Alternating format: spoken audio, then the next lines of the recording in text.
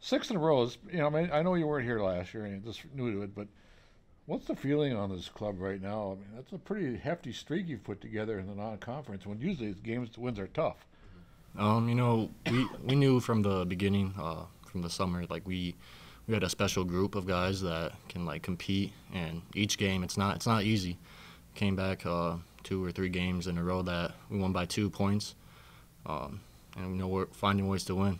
It's just finding the right guy, finding the right play, staying together through all the ups and downs, and just finding a way to win.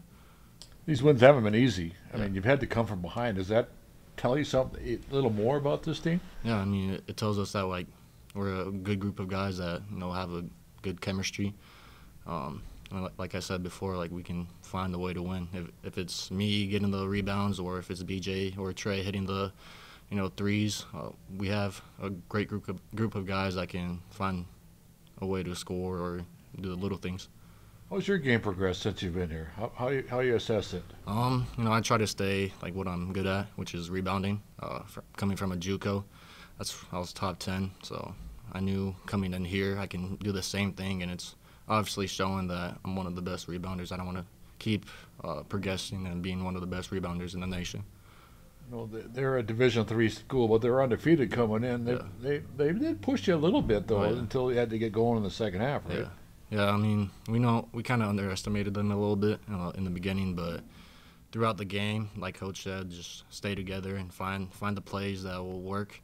And watching the game, we saw that we stayed together and we didn't crumble under pressure, and that was probably the most defining thing, that we can stay together when those times are hard.